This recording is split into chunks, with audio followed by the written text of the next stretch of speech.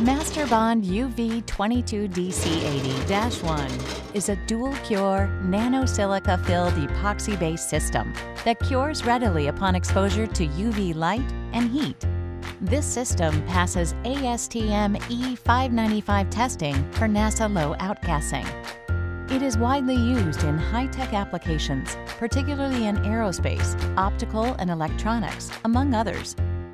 Using a syringe applicator, UV22DC80-1 can easily be applied in a thin layer to coat a glass substrate.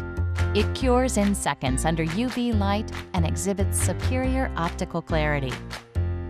This unique one-component formulation also offers a secondary heat-curing option for shadowed-out areas or when bonding substrates that do not allow the transmission of UV light.